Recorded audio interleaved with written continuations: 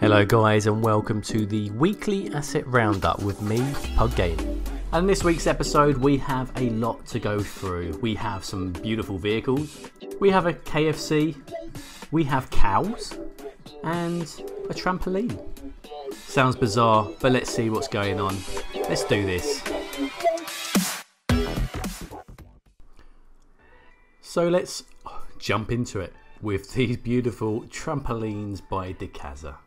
Now I'm really loving these random props that are coming into the workshop recently. I mean, who'd think that you'd be placing down some trampolines at this point in the game?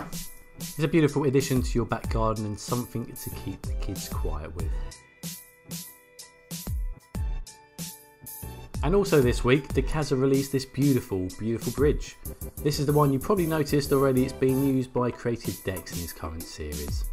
Now in this set you will get a straight and a curved version with 4 different colour variants on the poles in the middle section. A fantastic bridge, just something to add a little bit more depth into your city.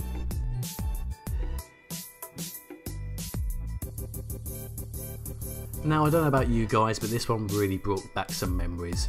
I remember downloading the original Party City in my British Challenge series, and that was when I was really getting into detailing and really taking acceptance to the efforts that are put in for these models. So to see the 2017 version is phenomenal. And even then, King Leno's models back then were fantastic, and it really shows how far the game has come to be able to create these type of models. The model itself, as always, is fantastic. Look at the level of detail. Again, I'm always a fan of the brickwork done by King Leno, but look at the Party City sign this time around. I love the neon glow. It's just an overall great building.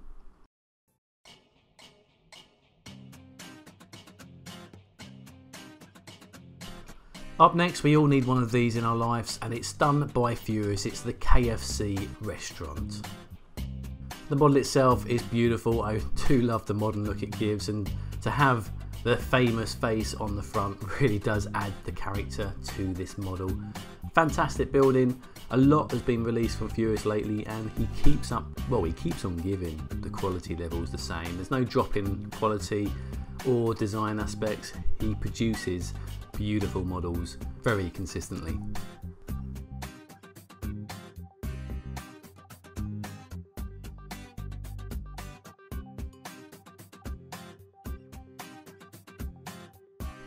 Reviewing vehicles is something I want to do a lot more of, and it's always been difficult to do cars, but this fire vehicle prop pack by one of the best creators of vehicles, Ninja Noob Slayer, really does show the level of detail you can achieve in vehicles. If you haven't already, check out his workshop. He has got hundreds of beautiful modern and old cars. Now he's back again. It's our friend Dub with a couple of tents. First up we have the Atlas tent. So a very traditional sort of looking tent. It's just nice to have a bit of variation now. We've had a constant flow of beautiful ideas from Dub, and he just keeps on giving. We also have here another tent type, the Tout de Monde, I think that's pronounced. And these tents are just a little bit more larger, more of a family sized tent I guess. There's a bit more room to stand up and move around. But I'm really impressed recently by Dub's work, and he's proving he's not just a building or prop person, he's also a vehicle man. Check out this. Now this is a very old Citroen style ice cream van. A beautiful model, and well, I don't know what else to say about this. It delivers ice creams, and the actual model itself is fantastic.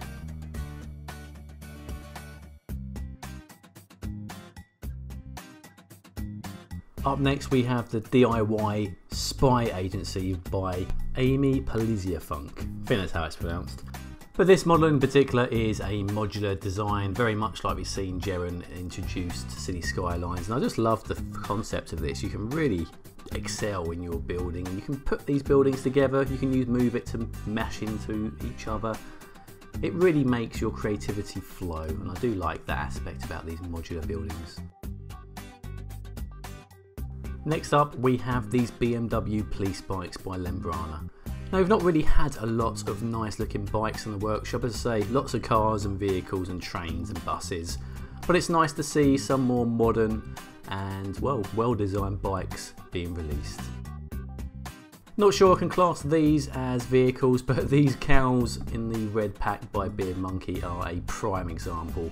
Again, we've had cows before, but never to this detail, and I love the different poses they're pulling off as well. Really, you can make your sort of farming fields look a lot more alive now with these more realistic cows.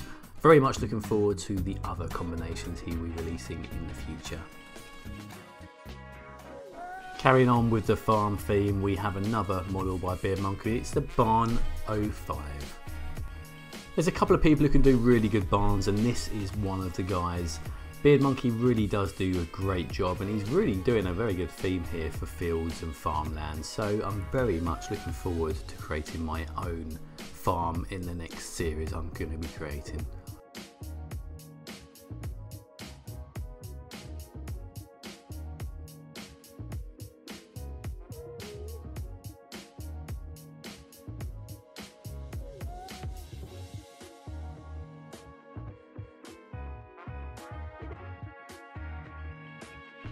Adding to the collection of the Bill Street, King Leno has released 197 to 209 Bill Street.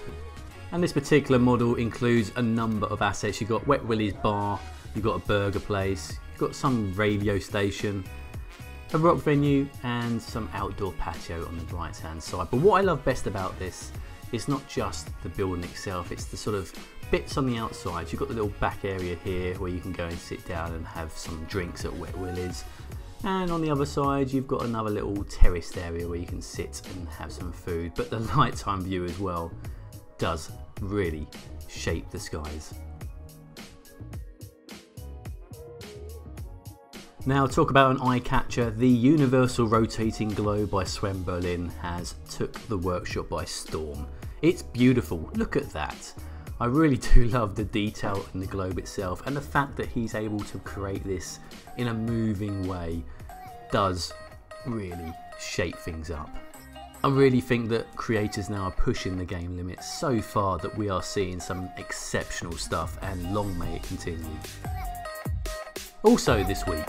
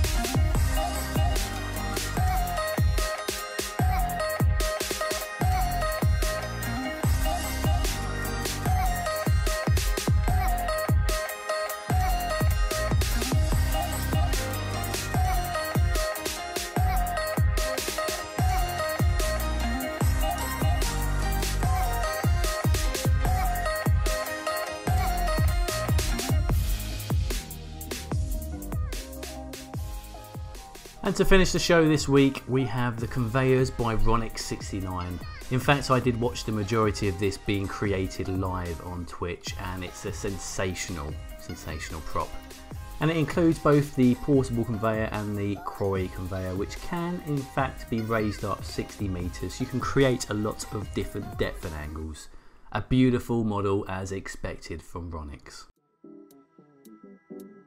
So guys, that brings us to the end of this week's asset roundup.